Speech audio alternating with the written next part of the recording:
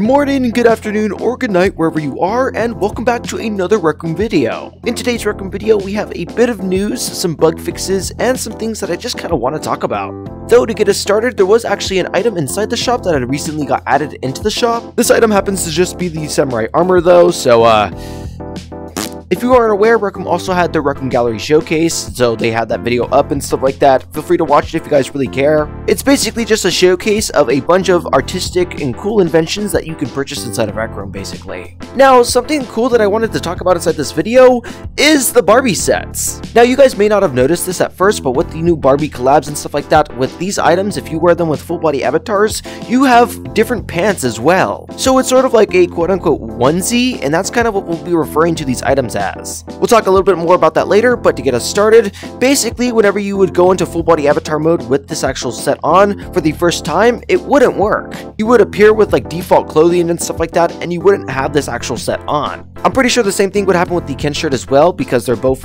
onesie items for full body avatars. Now, ever since I've done it, my full body onesie outfit has been fixed, so I'm pretty sure you just have to do this once, and it's a pretty simple fix. So if the shirt doesn't appear while equipping it in full body avatar, switch to a saved green outfit, or you then want to go to your customization menu, put the Barbie shirt on, and then switch to full body avatars. Then it should fix you, but if it doesn't, feel free to let me know. And if you guys are curious about how the Ken shirt looks like in full body avatars, there you guys go. Pretty cool, I guess. Now, this is like Rec Room's first iteration of items like this, especially for full body avatars, so I can't wait to see what they're going to do next with new items. And yes, if you guys still want more confirmation, this Rec Room developer, Jode Animation, says yes, that's correct. It's supposed to remove whatever pants you have to wear this one piece on top and bottom outfit slots. I really do hope that these, bottoms do become detachable though. I would love to be able to, put these on different outfits. Also, believe it or not, the carpets inside your dorm room were also updated to be a lot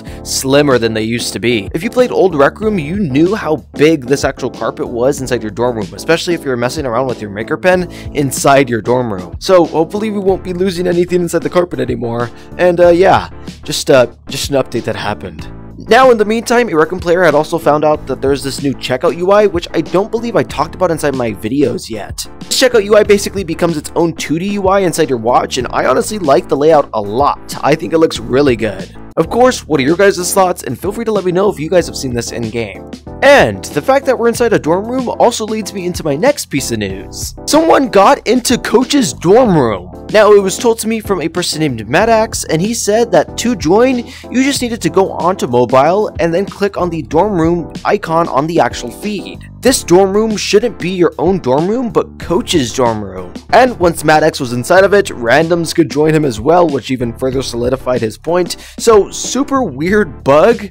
I tried this on PC and stuff like that, and it didn't seem to work. I even tried going through the doors and stuff like that, and that didn't work. So I think this is only like a mobile thing, but I'm honestly not too sure. It most likely is, and feel free to try it out if you guys really want to. But he did get into Coach's dorm. He did. And for our last bit of news here, someone had noticed that inside your permission settings, Rec Room actually had this little misspell. It said the permission changes will take effect across all active room instances immediately, so it's just kind of funny. Shout out to Beans, the person that found this. Pretty funny thing. Now, admittedly, there honestly hasn't been a whole lot of news recently, but that does lead me into my news segment. I have a whole bunch of bugs I want to show you guys, so let's get into this whole can of worms. Literally. This Rec Room player had found out how you can make your bean body avatar hands actually appear on the weapons and things that you hold. If you actually have a bean body avatar and you're holding like a gun, for example, and then decide to switch into a full body avatar, drop the gun, pick it up as a full body avatar, and then switch back into a bean body avatar, your hand will appear there.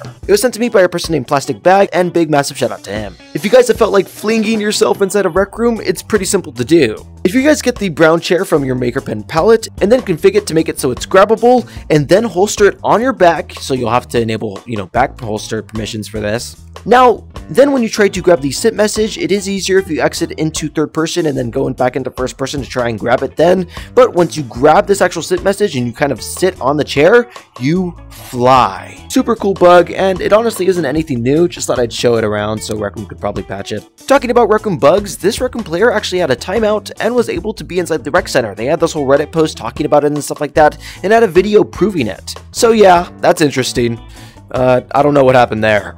And for our last bug, with the scientist coat, you guys can see this little like, pixel right here, like right in the middle of my chest.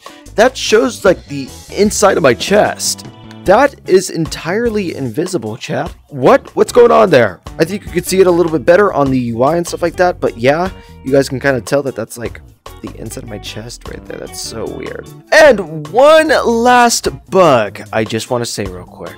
This Recon player was completely invisible. Like, he couldn't talk to people, he could only interact with his surroundings and stuff like that. A legitimate ghost. You have to check out this clip.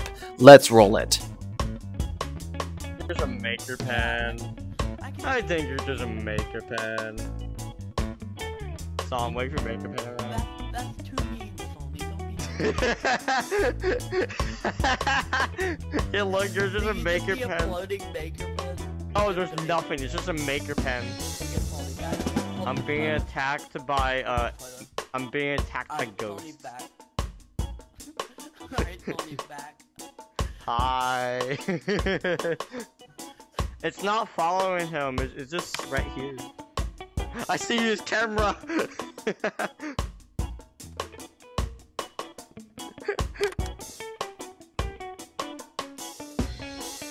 Hey, look, I'm gonna send this to the Discord. It looks hilarious. Okay, it's moving when you pick it up. That's the real thing. Oh. Oh.